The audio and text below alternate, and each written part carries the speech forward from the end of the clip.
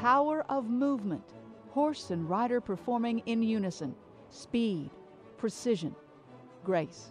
Evolved from the gritty reality of a cowboy's life on the range into a shining world-class international sport, creating common ground in a world where that seems more important than ever.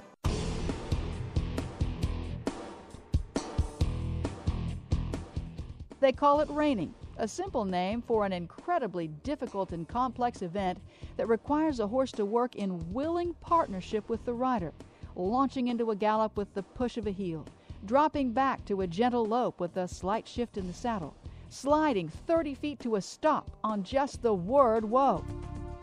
All part of a complicated pattern that requires horse and rider to complete each maneuver at just the right place in the arena in just the right order. Some compare the complexity of a reining pattern to compulsory figure skating.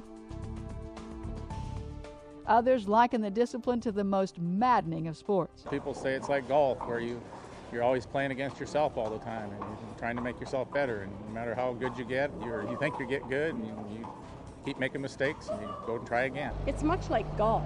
I mean, one day you're good and one day you're off, and it's just you and your horse. But the thing I always think about that makes this like one level harder is the golf ball doesn't have a brain. And what we're trying to deal with does. And that's the hardest part of dealing with these horses, is figuring out how they're thinking and what it is they want to do that day. So what keeps reiners in the pen working to improve day after day? Part of it is the challenge of a sport. Yeah, one. That'll make you an addict in an instant, but take a lifetime to master. 2:33. Our daughter got addicted, and she got us all kind of hooked on it.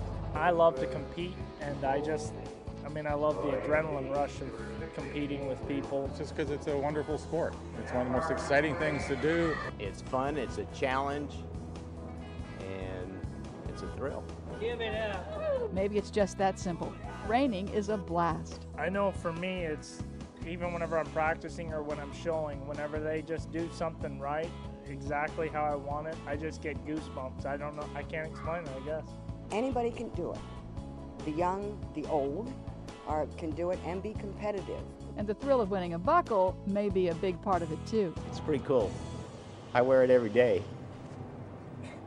Whatever it is, reining somehow creates in these individual competitors a sense of team, even a sense of family. Every time you come to a horse show, you're with that big extended family again. So, I mean, you meet them every 3-4 times a year, and everyone gets together, and everyone's just so happy to see each other, and they're all cheering for everyone else in the pen. So we are like one big family. I love the animals. I love the sport. I love the people in the sport. It's a great place to ride and, to meet with everybody and see everybody. And it's just, the people and the horses, it comes all in one. So it keeps bringing me back. The best thing about the reining horse industry, I believe, is the friendship that you make with all of the people. From the guys that are the top open riders to the non-pros that are just getting started. And I just truly believe that it's a sport that the whole family can enjoy. And now that family is growing ever larger as reining moves into international circles, becoming the first Western discipline sanctioned by the International Equestrian Federation, the first Western event included in the World Equestrian Games, and a candidate to become the next Olympic equestrian sport.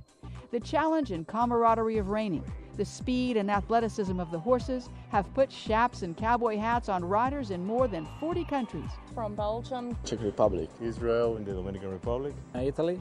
I'm from Germany. Filled coliseums around the world with droves of fans ready to cheer on their own.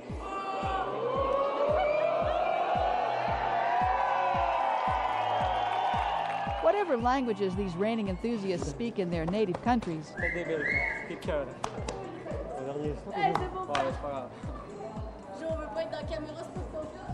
in the reining arena there's a language everybody understands, built on the love of the horse, the rugged individualism of the cowboy, and the quest for perfect teamwork between the two. We do share a common idea, common ground, so to speak.